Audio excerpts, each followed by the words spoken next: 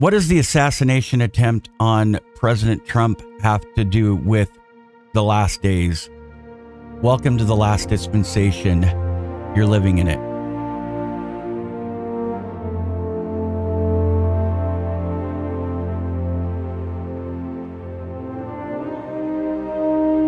This recent incident, thank God he is alive.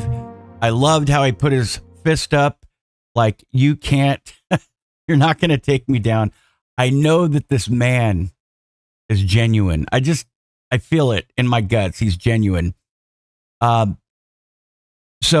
this incident involving gunshots at a Trump rally in Pennsylvania raises questions about its potential significance in the context of the last days. I was in tears, brothers and sisters. Ask Nicholas. I was unconsolable, and I was thinking about our Constitution. Is this a milestone? Is this something that maybe we needed to endure as a nation to make us stronger? And what does this have to do with eschatology and the beliefs of our eschatology? Here's a detailed analysis of how this event might be interpreted in relation to the concept of the last days. In the Latter-day Saint and Christianity tradition, the last days refer to a period preceding the end of the world, but not the end of the world, the end of this carnal world and the beginning of a new cycle, a new birthing, the second coming of Jesus Christ being the major event that will usher that in. This period is often characterized by significant turmoil, conflict, and notable events that are seen as signs of approaching end times. Have we had symbolic figures assassinated that were close to being president of the United States, the leaders of the free world, and even the leader of the free world? Yes. But let's look at some potential connections to the last days. In some interpretations of eschatology, significant political figures and leaders play crucial roles in the unfolding events of the last days. This shooting that just happened,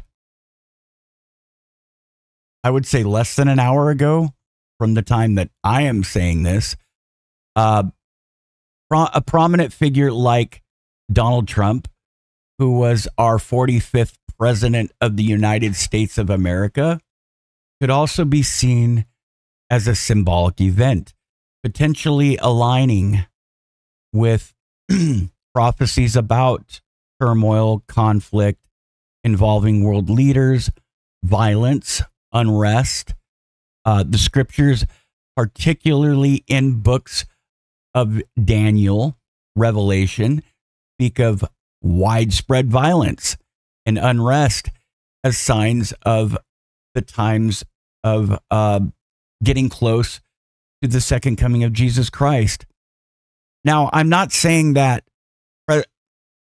things like this, assassination attempts of presidents and world leaders, has happened many times in the past, throughout even the last 2,000 years from the time of Christ's resurrection. But could this shooting at a political rally be viewed maybe potentially and in part of a broader pattern, of a pattern that could increase as time unfolds into more violence and societal instability? Let's talk about persecution and martyrdom. This could go either way. I'm thinking this is a milestone or the prophet uses hinge point. Could this be a hinge point where we have paid some farthing of where things have to get better now? This was not, obviously, Heavenly Father did not want this man to be taken out yet. So I would even maybe interpret this as surviving persecution. While President Trump is not a religious martyr, the attack on him could be seen as part of a broader, much broader narrative of persecution and conflict. It's almost as though we are paying some farthing so that things could get better. Matthew 24, 6-7 says, "You will hear of wars and rumors of wars. Nation will rise against nation and kingdom against kingdom. There will be famines and earthquakes in various places." Now, this passage speaks to a time of great upheaval and conflict. And then I have a friend, I have to throw this in here.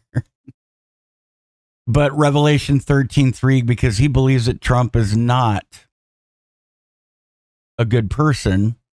But my friend who thinks this is a good person and says, look at Revelation 13:3, where it says one of the heads of the beast seemed to have had a fatal wound, but the fatal wound had been healed. The whole world was filled with wonder and followed the beast. I believe that is symbolic, hyperbolic, and not speaking of Trump. I look at this hyperbolically. I interpret this symbolically and not have anything to do with Trump.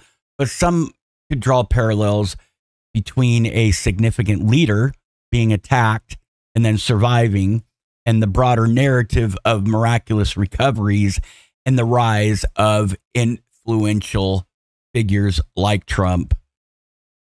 But let's contextualize this and bring it all together. It's alarming. And I believe that Trump is a good person. I personally do.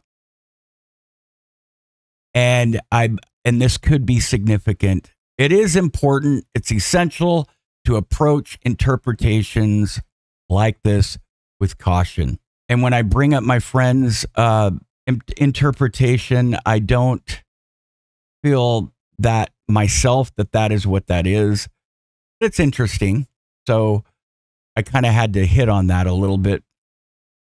But the connection to the last days could be very largely speculative, and it depends on one's theological perspectives. But I know this is true, brothers and sisters. This right here is true. This political climate is bad right now. And the current political climate in our nation, it's highly polarized. We see this in the church as well.